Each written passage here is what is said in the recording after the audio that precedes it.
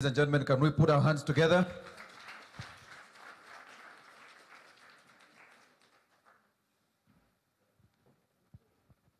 Honorable Minister and Her Excellency Susan, yes, there you go. Ladies and gentlemen, this formally launches and opens the dissemination of our public investment financing strategy. Honorable Minister will give you a... Welcome, welcome. You have just been watching the public launch and dissemination of the PIFS, something very critical for our financial systems here in Uganda. But we have even more critical conversations that we're going to be having this afternoon, especially today with today, and today being a celebration of something that's very critical to us, not just now, but even in the future. Today, the 21st of March, Tuesday, the 21st of March, happens to be a celebration world over of something so critical and yet so often ignored. Today is the International Day of Forests, and today we celebrate the 2023 version of this particular day. And joining me in that discussion to have a conversation about forests and health and healthy forests for healthy people. Join me in welcoming my guests today. Furthest from me is Zainab Kakungulu, who is the Program Officer for Capacity Development at a Food and Agriculture Organization in Uganda. Welcome, Zainab. Thank you, and good afternoon, our viewers. Sitting right next to me joining us is Issa Katwesije, who happens to be the Acting Assistant Commissioner for Planning and Development in the Ministry of Water and Environment. Welcome, Issa. Yeah, thank you, and good afternoon, our viewers. Indeed. Kituflo is my name, and today we're going to be talking about the importance of forests. But first, let's have a look so we can understand why this conversation is very critical. Life is about balance, about give and take. And forests give us so much. They purify our water. They clean our air. They fight climate change by capturing carbon. They give us food, life-saving medicines, and they improve our well-being. But our forests are vulnerable. They are endangered by fires, pests, droughts, and other threats. That is why we need to look after them. We need to give, not only take. Healthy forests for healthy people.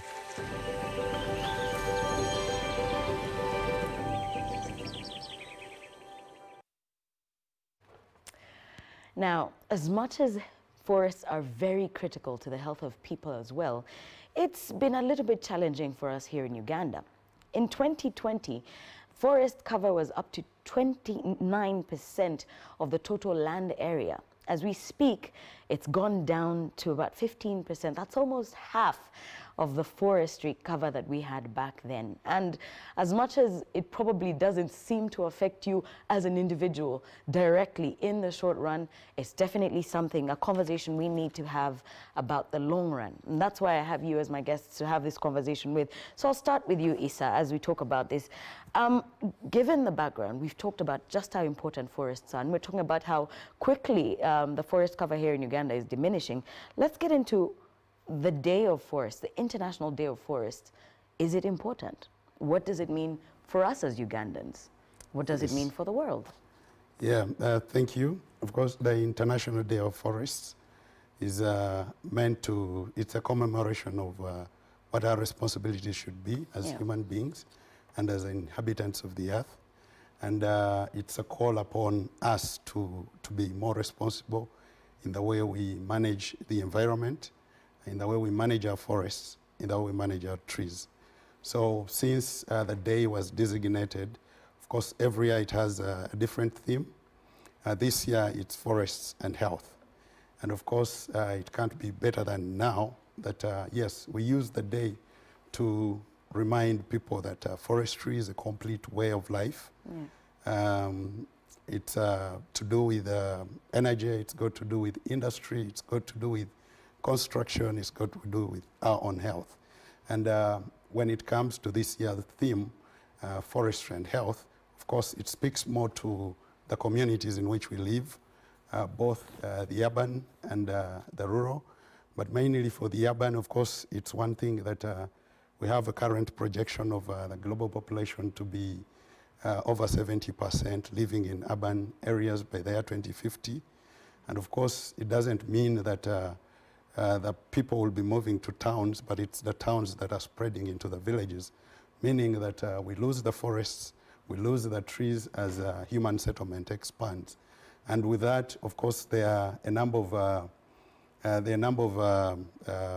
interventions that are designed and programs and standards to make us live that way. But to achieve a healthy living within the communities that we live, there is a principle, a theory that reads, that is about 300, that every human being, to achieve the benefits of nature, to achieve the benefits that come with forest conservation, we need to at least be able to see 3 trees from inside our house.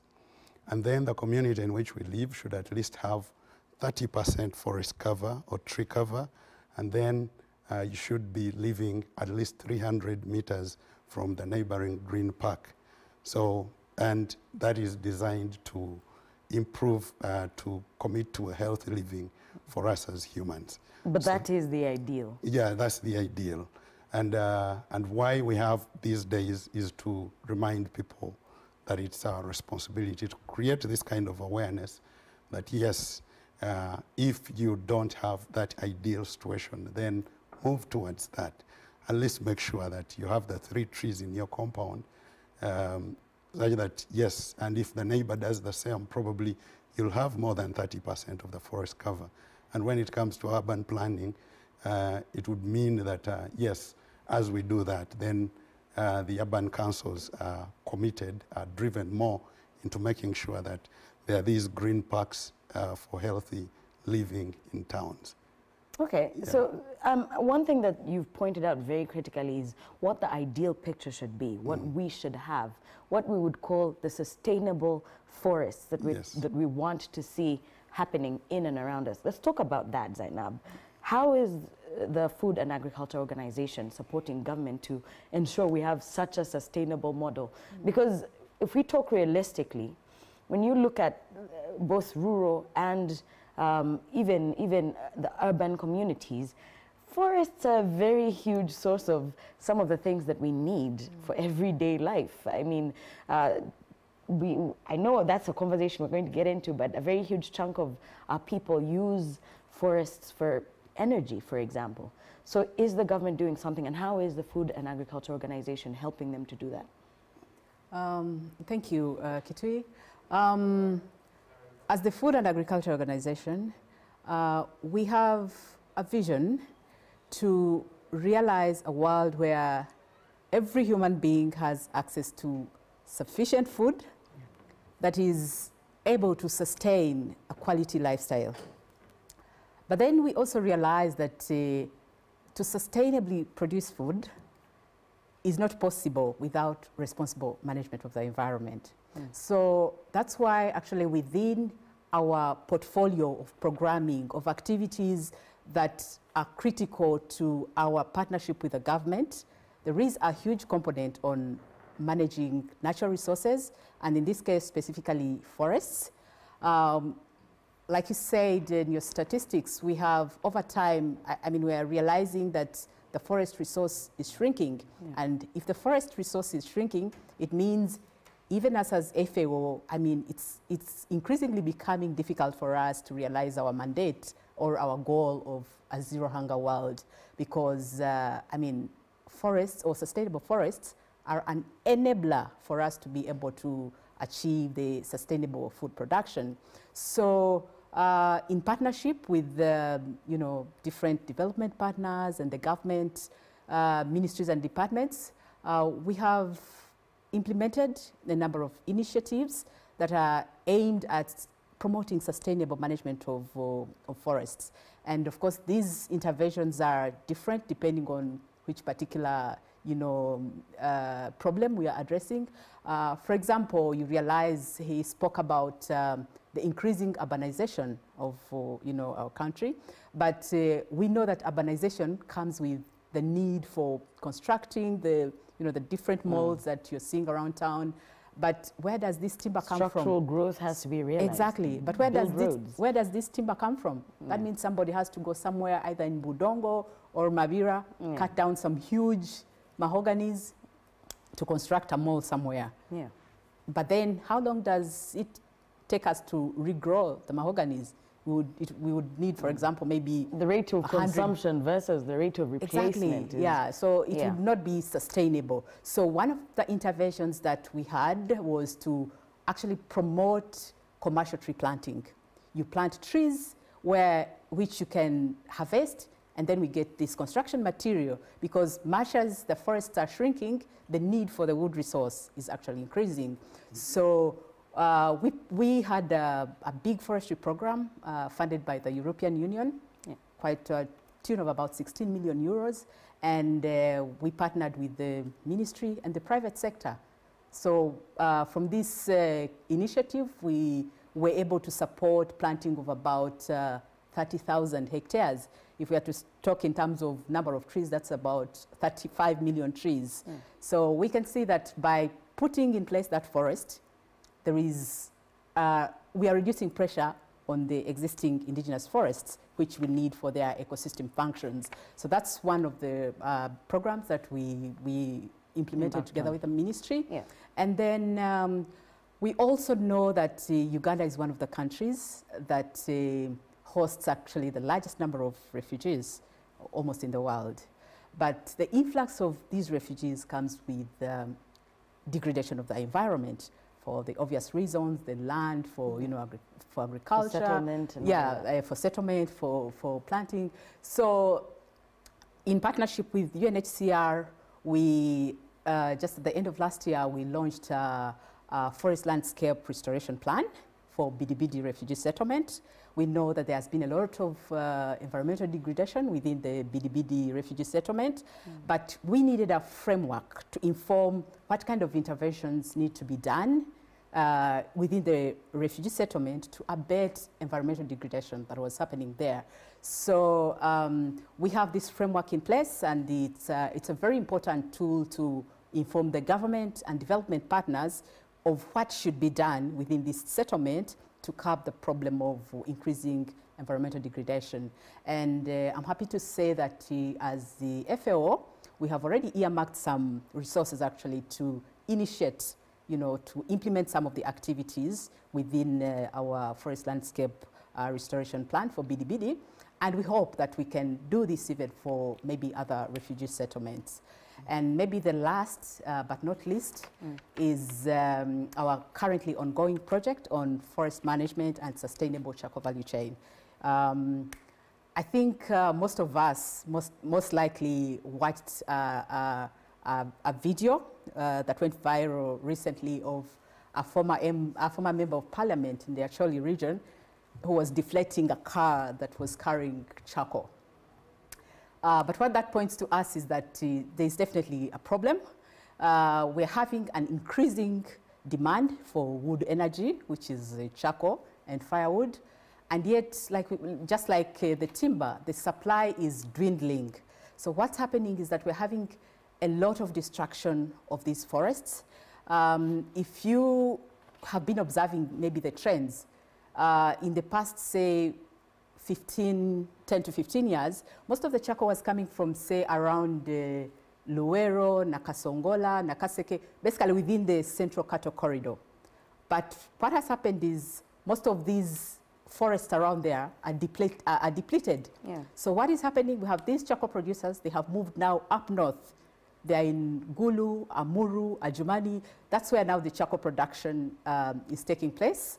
And what happens is we now have the Central Cattle Corridor area bare, and then I don't know what they leave behind a wake of destruction. Exactly. Yeah. So what's going to?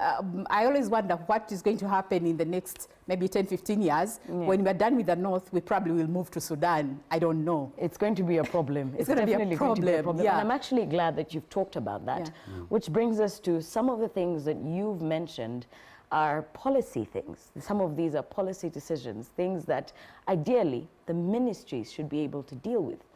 but policy is not quite enough. So just allow me, back to you, Isa. When you talk about the Ugandan population, about 88%, and correct me if I'm wrong, are dependent on wood fuel.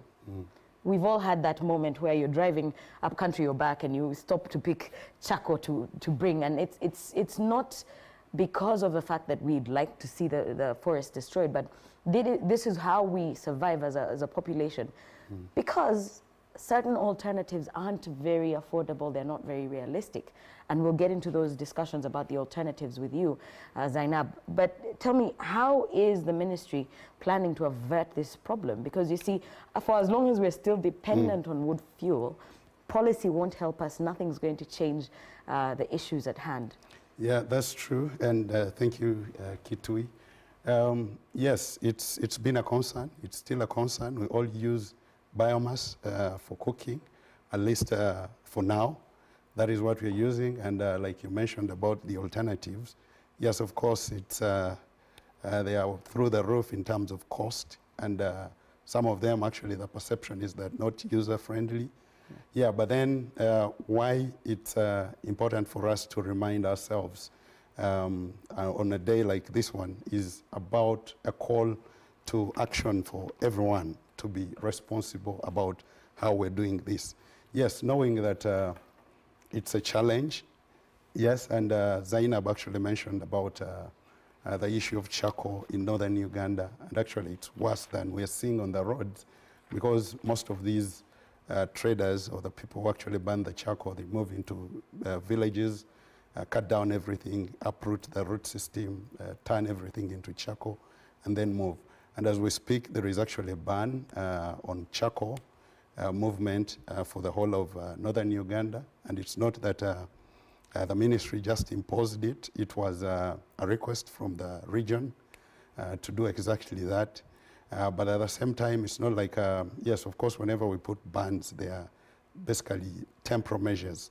But it gives us chance to reevaluate, to do that self-reflection on how we are going to get out of the situation. Because when you ban, when you put a ban on northern Uganda, like she said, we'll move to Sudan. It moves elsewhere. We'll find yes, it somewhere. But the ban is about movement from out to outside individual districts. Yeah. Yeah, but locally for domestic consumption, yes, people can continue using charcoal. But what we are doing at the moment, like she mentioned about a bioenergy project that is mainly looking at establishing bioenergy forests, like deliberate plantations targeting for production of charcoal and biomass fuel wood. And then with that, of course, it comes with a number of technologies, because whoever is doing sustainable production is actually supported in making sure that they earn out of this improved input. And with that, of course, it comes with high efficiency kilns, which we are trying to put in place, so that even from the little wood that is available, the output in terms of charcoal that comes out of this wood is almost commensurate with the input wood that is being put in. And we're partnering with a number higher of... CPC. Yes. So we're partnering with some NGOs, especially for that region, but it's something that is also cascading to the other parts of the country, mainly to look at efficiency. But at the same time, of course, there are some policy instruments, some of them fiscal, that go beyond Ministry of Water, because as Ministry of Water and Environment, our job is to enhance the stock of the raw material, because we're not going to wean ourselves from charcoal fuel, firewood use in the short term. But in the meantime, we have to make sure that we're sustainably producing this fuel wood and for both charcoal and firewood, but even for industry, because the bulk of that goes to domestic consumption. So as we do that in terms of energy efficiency, yes, we also reach out to the Ministry of Energy, which is more on the side of the consumption for the most part. There have been collective efforts through appeal by the Ministry of Water to Ministry of Energy in terms of conservation, and Ministry of Finance to look at the tax regimes on the alternatives. And as we see it, actually, there has been, the entities have been responsive, where we have some promotional agenda within Ministry of Energy. Like, for example, there is a current move to support people with LPG gas cylinders. And then also there is a program called Fumbi Sayaka. Ideally, it's meant to, of course, there is a lot that needs to be improved, but at least it's a good gesture and a move in the right direction. But if you ask me, as an individual, I think, yes, there are other technologies that are probably much cheaper or come along within the same price range.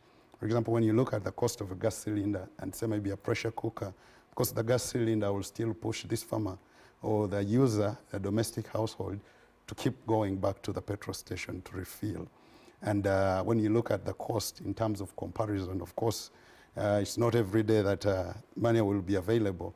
But when you look at, say, things like a pressure cooker, which reduces the cooking time of some of these things that take a long time to cook, like beans and a number of parsley, you'll find that, yes, irrespective of whether you're using energy being used. Yes, whether you're using firewood or charcoal or electricity, if you're using a pressure cooker, actually the cooking time reduces immeasurably. I mean, it reduces quite heavily from maybe 2 or 3 hours, say beans and peas, to less than 20 minutes.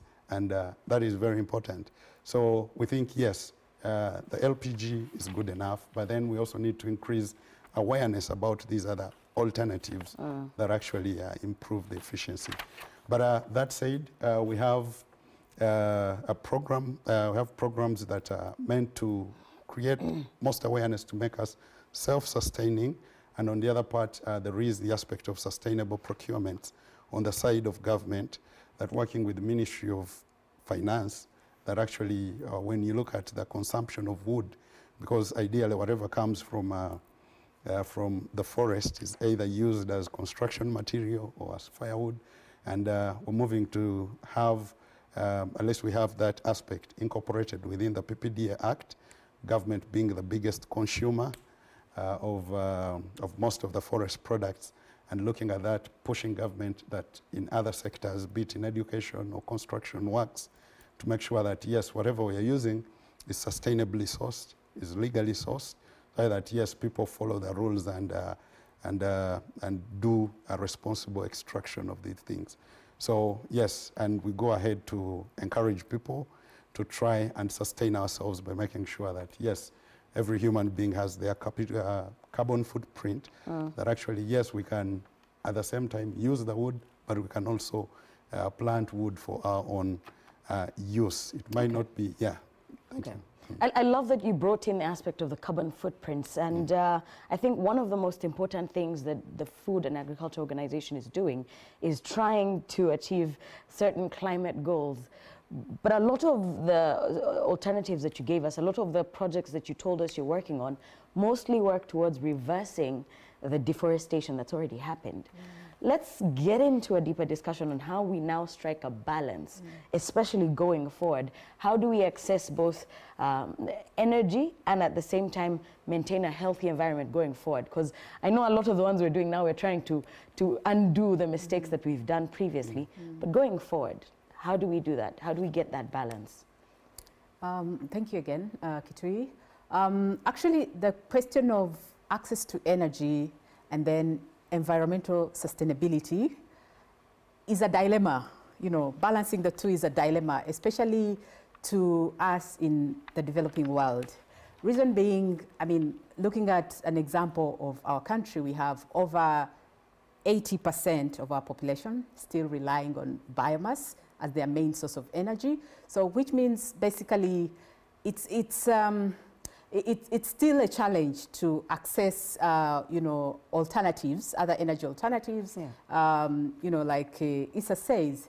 So I think what we need to do is, because on the one side, we need the energy for our cooking. On the other side, we need to conserve the forests. So I think what we need to acknowledge first as a country is that it will take us some time, basically, to transition from extreme Biomass. dependence on biomass to other energy alternatives.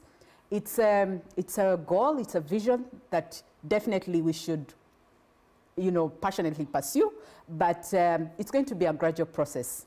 So I would think that what we need to do is look at, we have the short-term measures, which is to sustainably manage what we have at the moment, sustainably manage the wood value chain, basically, reduce dependence on the natural forests. Let's establish, say, wood energy plantations, like he said.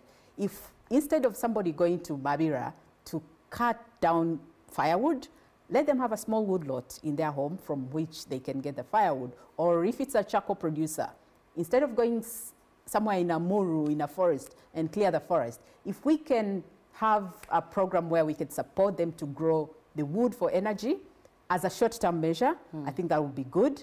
But then also, let's not forget our goal that we need to transition and move away from our traditional biomass energy. So we also need to... Slowly, like you said. Slowly. It's going to be a gradual process, but let's not... We can't give up. We have to keep trying. But in our trying, I think the government has a big role to play, especially in terms of policy, because most of the challenges or the barriers for people to switch to energy alternatives is affordability, accessibility, because of the cost implication, really, some of which Issa has already mentioned. Okay. So I think we need to be realistic and have our short-term measure of transitioning, so that even once we have transitioned, we don't leave behind a completely destroyed environment. Let's manage the process, let's manage the transition process as we move to cleaner energy. But then also important to note is that the energy problem needs to be approached in an integrated manner. Yeah. We need to look at how to sustainably use the biomass, but then also, again, re-emphasizing, not forgetting, transitioning to cleaner energy. Absolutely. We have demonstrated this through the different programs that we have done. We have demonstrated, for example, that we can use biogas in some of our projects. We are supporting, we are actually putting our energy behind the government program of promoting LPG. We have worked in refugee camps and on programs that are promoting more efficient cookstoves. So it's possible, and I'm sure we can gradually transition without leaving behind a destroyed environment. Absolutely, and I completely agree with you. And of course, all of this, like you said, is one step at a time and one reminder at a time. As we started this conversation, every celebration of International Day of the Forest is a reminder for you and me to do our part. So as we close, thank you so much for being a part of this discussion today. And I'm hoping that everybody has understood just how critical it is. Are we celebrating this day, and how? Yes, as Ministry of Water and Environment, this day was brought forward. Previously, it's been the week starting March 20th up to March 25th, 26th, through the Uganda Water and Environment Week. Yes. And it's a commemoration. It's a week to commemorate 3 international days. Yeah. The International Day of Forests on 21st, the World Water Day on March 22nd, and the World Meteorological Day on March 23rd. So we celebrated this last week under the theme, Water and Environment for Climate Resilient Development. Very good, very good. You can celebrate in your own way by planting a tree today so that you can make your contribution to a forest, sustainable forests for the future. Kitui Flo is my name. Thank you so much to Zainab Kakungulu, who is the Program Officer, Capacity Development at the Food and Agriculture Organization in Uganda, and Issa Katwesije, who is the Acting Assistant Commissioner, Planning and Development at the Ministry of Water and Environment. It's been a lovely afternoon. We're getting into news to keep you updated on what's happening in and around Uganda and the world. Keep it here on NBS TV, your #1 TV station. NBS happening now.